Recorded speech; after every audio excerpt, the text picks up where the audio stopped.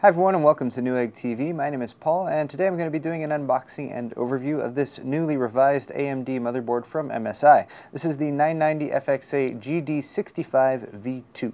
Now MSI has released a second revision of this motherboard because AMD has released a second revision of their FX series processors. So this is just an empty box for one of them, but in case you're wondering, the code name for these processors is Vishera, and in order to determine whether you're getting a first generation FX processor or second generation, look at the second digit of the actual SKU for the CPU. So for example, this is an 8350. The first gen version of this would have been an 8150. So bearing that in mind, if you are purchasing a new 990FX motherboard and you're purchasing a Vishera CPU and you want to make sure that they work together, well, go for the V2 of this particular motherboard or a lot of the 990FX motherboards that are released. For instance, this one is guaranteed to ship with at least BIOS version 19.7, which will give you Vishera support, and actually MSI has updated already and they're up to 19.9, so you can download and install that updated BIOS version if you want to make sure you get the maximum functionality and compatibility for this particular motherboard. But let's go over some of the specs. This is a military class motherboard, which means you have high quality components such as the icy chokes, which sounds like a terrible way to die, but MSI is saying that they will run 20 degrees Celsius lower than standard chokes. Also high C caps, solid capacitors on the board, high quality components for longer lifespan to run cooler and to make sure you can get your maximum overclocks. Some of the compatibilities and capabilities of this motherboard: you get NVIDIA SLI support as well as AMD Crossfire X support if you want to go with multi-GPU configurations. It's compatible with Windows 7. It will also be compatible with Windows 8, of course. Supports unlocked FX second-gen Vishera processors. You got the 9 series chipset, the 990FX, which is the top-end chipset from the 9 series of chipsets from AMD. You also get some other features from MSI, such as the 1-second overclocking with the OC Genie 2. Push a button on the board and it overclocks your processor automatically. You also get some higher-end connectivity, such as USB 3.0 and lots of SATA 6 gigabits per second ports. Let me just slip around to the back really quick so you guys can take a look. A lot of the same material that was already discussed on the front. And next up, we'll go forward with an unboxing. Inside the box, first off, we have some accessories. You get, of course, an input-output shield that you should install in your case before you install the motherboard. That's got all your color-coded inputs and outputs labeled there, so you can tell more easily which one is which. Here's a USB 2.0 PCI bracket, so you can add a couple more USB 2.0 ports to the back of your case and plug that into one of the headers on the motherboard. We also have a drivers and utilities disc. There are updated versions of all of these drivers and the utilities most likely as well available on the MSI website. So download them from there rather than using that drivers and utilities discs. Although this is really handy if you don't have immediate support for the included network interface card to at least get your network connected before you download the updated drivers. But I digress. Okay, here's a HDD backup user's guide for one of the applications that's included.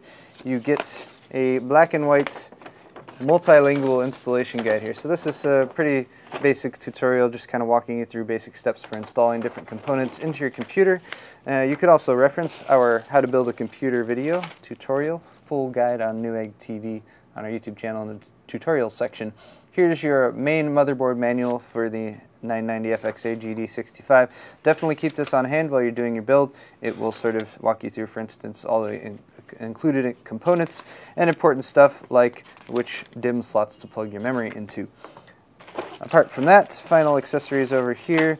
We have the M connectors from MSI, so if you have little individual leads coming off from inputs and outputs, such as your front panels or USB ports, you can plug them into these blocks, and that makes it a bit easier to connect those to the motherboard. You also get a total of 4 white serial ATA cables. 2 of them have straight plugs on both ends, and 2 of them have one straight plug and one 90-degree angled plug. They're all, of course, SATA revision 3, 6 gigabit per second compatible with little clasps on the end.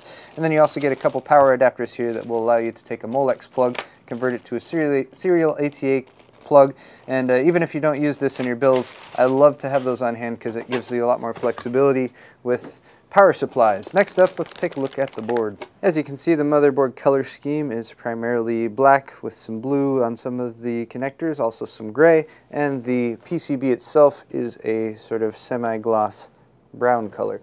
So there's a look at the back so you guys can get a better look at the color of the PCB. Also, of course, you have the retention plate there on the back for the AMD CPU cooling solution mount. Also, you have Phillips head spring-loaded screws for the heat sinks on the board so you can more easily remove those if it becomes necessary in the future.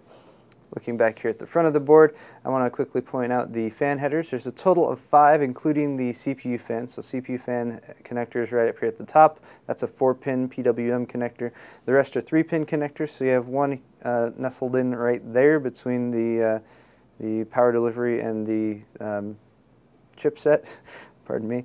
Also, you have one over here on the right side, you have one here on the bottom right, and then you have one here on the left side next to the PCI slots. Next up, we're going to go over the detailed look at the board and all of the connectors, or at least as many of them as I can possibly point out to you guys. We'll start down here in the bottom right. So you have these 2 pinouts, and those are your front panel connectors. You can use those with the included M connectors. You also have a clear CMOS jumper right there. I have no idea what this header is, the JSP1I. It's not mentioned in the manual at all, but I wanted to point it out that I tried to figure out what it is. If anyone knows, you can point it out in the comments. You have a trusted platform module header right there. Next to that, you have a couple USB 2.0 front panel connectors or rear panel. You can use those with that included PCI slot converter. Also, on the left here, you have a COM header. You have a SPDIF as well as a CD connector there for the audio card, and then finally on the left here you have your front panel audio connectors so you can connect your front panel microphone and headphone. The audio on the board, since I'm down here by some of the audio componentry, actually the chip for it is located right there. It's a Realtek ALC 892 audio, 8-channel audio with jack sensing built in. So pretty nice onboard audio solution. Next up, we'll talk about the PCI slots, and you do have quite a few here, and you have a few different options for configuration. They actually have a legacy PCI slot down here at the bottom, so if you have an older card that you're still using that needs PCI, then you will be all set with that port.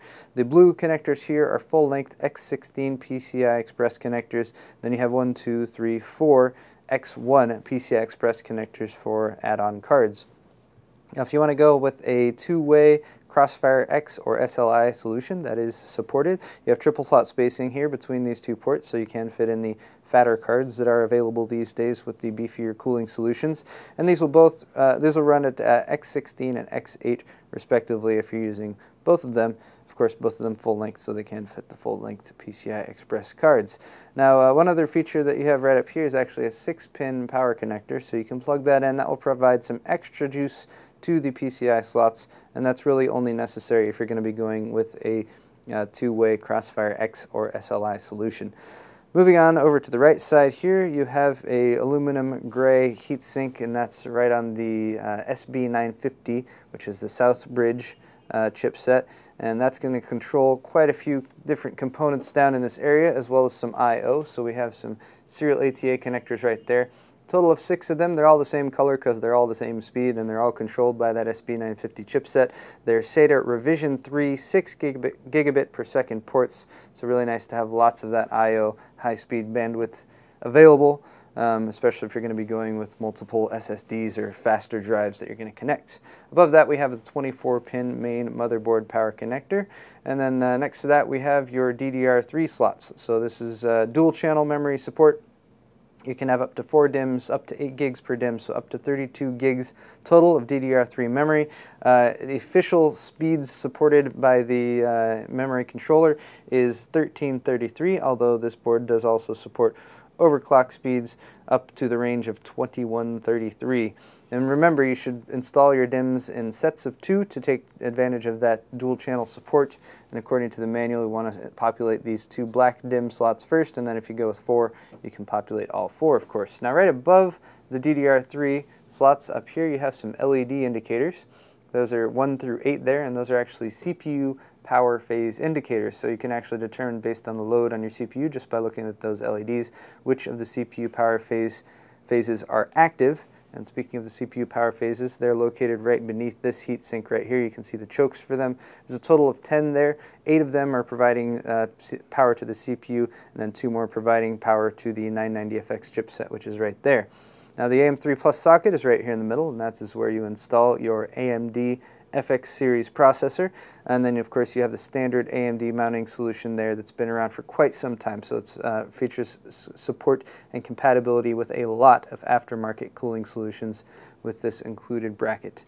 Now you have some heat sinks here again, the military class labeled one right here, and that's making direct contact with the VRMs that are located directly beneath it. And then again you have an MSI labeled gray heatsink, and that's over the 990FX chipset. Finally, up here in the upper left, just next to the military class labeling, you have your 8-pin supplemental CPU power connector, and you will definitely want to connect that to the 8-pin supplemental CPU power from your power supply. We'll finish off here with inputs and outputs at the back. So you have a combo PS2 port right there for a mouse or a keyboard. You also have lots of USB 2.0, 2, 4, 6, 8 USB 2.0 ports in total for extra I/O on the back. You have a clear CMOS button right there that you can access externally without getting into your case. You have a couple audio outputs right here. So you have a Toslink optical audio out. You also have a coax audio output. You have a NIC card, well, this is a Ethernet jack that connects to the NIC. The network interface card included here is a Realtek RTL8111E. It's a gigabit network interface card. Lastly, you have a couple USB 3.0 ports, and those are controlled by an NEC D72200 add-on USB 3.0 controller chip on the board. Then finally, you have your analog audio connectors for your Realtek audio codec. And that's going to wrap it up for this video, guys. Once again, this has been the MSI 990FXA-GD65V2 with support for second generation FX processors from AMD, codenamed Vishera, featuring the AM3 Plus socket, the 990FX North Bridge, and the 950SB South Bridge. I'm Paul with Newegg TV. If you enjoyed today's video, you can find more on our Newegg YouTube channel, and of course, don't forget to subscribe. Thanks a lot for watching, and we'll see you next time.